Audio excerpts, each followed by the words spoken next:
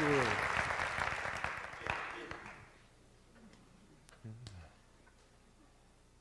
Well, hello, JacksonHole.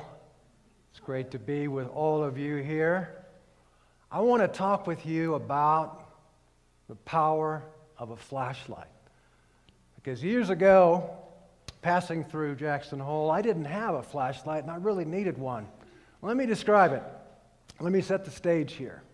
Years ago, up here in the Tetons, I was hiking along, not a cloud in the sky, getting near the end of the day, so I pulled off the trail, pitched my tent, and made a little supper. And having some daylight left, I decided I would check out the neighborhood, which I did. And I came upon this beautiful high mountain lake. I mean, it was stunning. And I sat down and watched the sunset at the far end of the lake. Go back to my tent, and I'm realizing that it's gotten dark all of a sudden, as if somebody just flipped out the light. Well, I got over to that meadow and across to where I just knew my tent's going to be, and I can't find it anywhere. And I don't have my flashlight. Finally ended up sleeping or trying to, under a pine tree with a Forest Service map that I had in my pocket. And after one of the longest nights of my life, I get up, I look around, and there's my tent, about 30 feet away. But being close had done me absolutely no good, and conditions had changed so fast, just like in our world today, right? One minute we're hiking along. So what is the flashlight? Because I don't want you to get caught out there in the cold and the dark. And so I want to talk with you about your flashlight tonight. And what is that flashlight? Well, it's innovation. Innovation, which is probably the most misunderstood, overused word in the English language today. But all it is simply this: coming up with ideas and bringing them to life. Coming up with ideas and bringing them to life. And take a look around at the world today that we're living in, and you'll understand why your relationship with ideas is so critically important all of a sudden. Right? The world is more overwhelming today than ever before. Those of you who are in business is more complex and fragile and fast-changing than ever before. Resources are scarcer today than ever before, and all of it takes new ideas. So my guess is that you're at this TEDx conference because you love ideas. And so let's talk tonight a little bit about how you come up with ideas and how you bring ideas to life. Because suddenly on this terrestrial ball we call the planet Earth, there is a desperate need for people, especially in this room, to come up with more ideas, to invite more ideas into our lives on a daily basis to meet the challenges that this world faces. So let's talk about that, because it's a critical capacity. In fact, I would go so far as to say that's the big idea that I want to talk with you about tonight. Because you see, anything less than a constantly evolving set of fresh, powerful, life-changing ideas is really not going to be enough. It's not going to be adequate to keep up with a world that is constantly changing. I have a rather interesting take on this whole TED thing. I love spreading ideas. But really what I want to talk with you about is how you can come up with more of them. Let's take a look. I study for a living the world's most innovative companies. And I advise governments and organizations and business owners and individuals on how to work with their ideas to grow, to differentiate, to profit from change. What we did, my research team and I, that would be a group of students from the University of California at Santa Barbara, where I live, and we went to people and organizations and we said, who do you identify as an innovator in your organization? And we went to those people and interviewed 43 of them, and we asked them, what are the attributes, what are the skills that enable and allow you to get new things done for your organization? And they told us. And you know what? Not a single one of them said, gee, I was born with these skills. They all said they developed them through practice.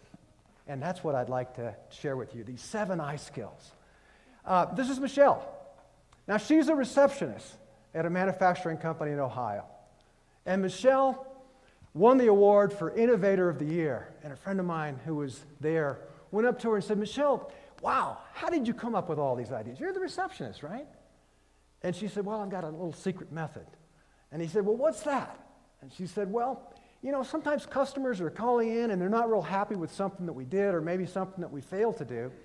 And she said, when that happens, I don't get defensive. I just take down the story, and then I love to ask them my favorite question. And my friend said, well, what's that? And she said, well, what do you think we should do so that this never happens again?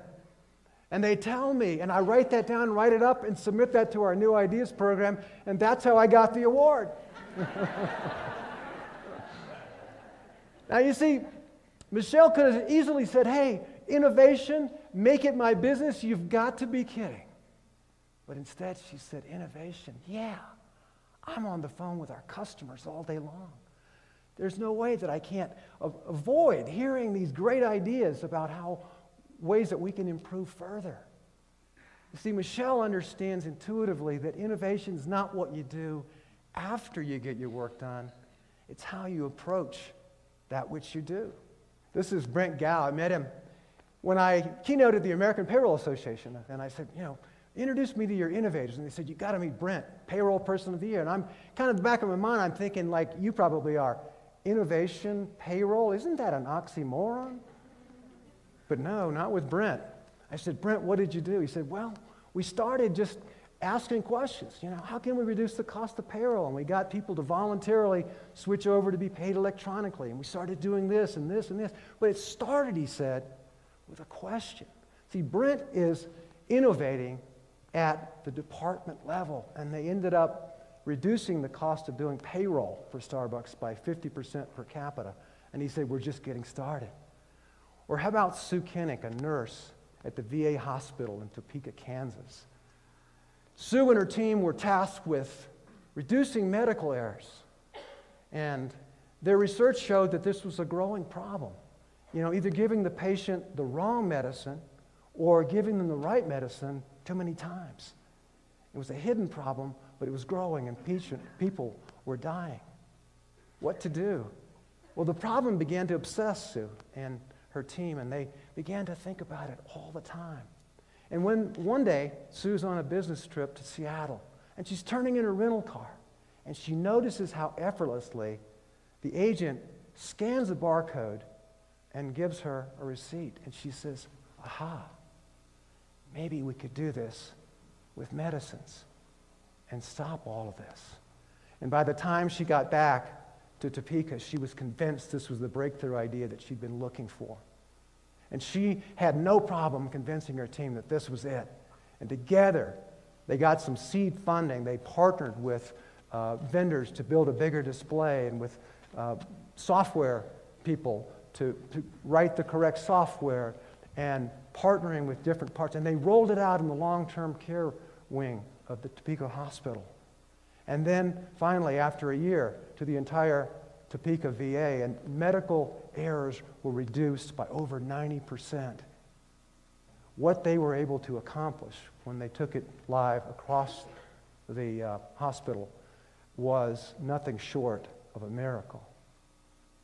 Now, I tell you this story because this is a room full of Sue Kinnicks. And what is becoming increasingly obvious with each passing day, ladies and gentlemen, is that the mindset of innovation and spreading that mindset and making it job one is the only thing that's going to keep this country competitive as we enter a future of rapid change.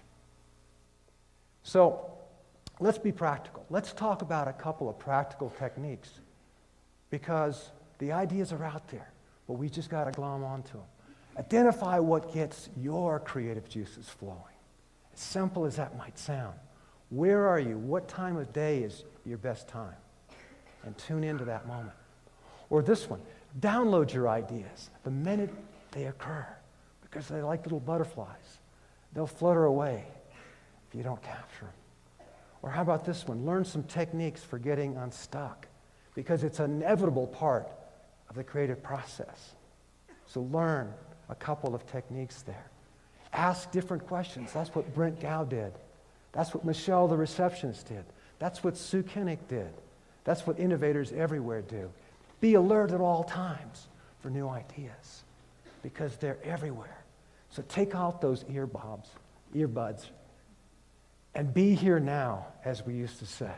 Be present in the moment because this is where ideas and information are happening. And like Sue Kinnick, you don't want to miss them.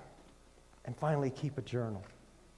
And I wanted to end by just giving you a few stanzas or a few bars from a recent journal entry that happened to occur when I was leaving Thailand about a year ago. It goes like this. I am leaving Thailand after speaking yesterday to 4,000 insurance people. What surprised me was how young they all are. Maybe I'm just getting old. But they preened and flirted and talked with one another in clumps in the giant Vitec Convention Center on tea breaks. And I did something with that group that I'd never done before. It blew me away. Affirmations. I am unstoppable, I asked them to repeat, and threw me back across the stage. I am creative, they charged. Ideas flow from my mind like a mighty river. And wow, what a wave. And so here I am now on this peaceful Sunday morning in the Thai Airways Lounge on my way to Bali for Motorola, and I look up at the monitor and CNN and the carnage just in from Syria, and I'm reminded of others' plight at this very moment in time. Yet today, I'm going to block it out. I want to maintain this state for just a little longer. We all deserve experiences like this, moments when you're but a vessel for the potentiality and the possibilities that reside in the human spirit. We all need moments like this, when you soar on the wings of possibility. Everybody, everywhere wants to live their best life. Everybody wants to prosper. Everybody wants to feed their family. And so, we all deserve to have experiences like this, but unfortunately they don't occur every day. And when they do, you savor them. You store them in your heart. Because every day is a date with destiny. Thank you very much.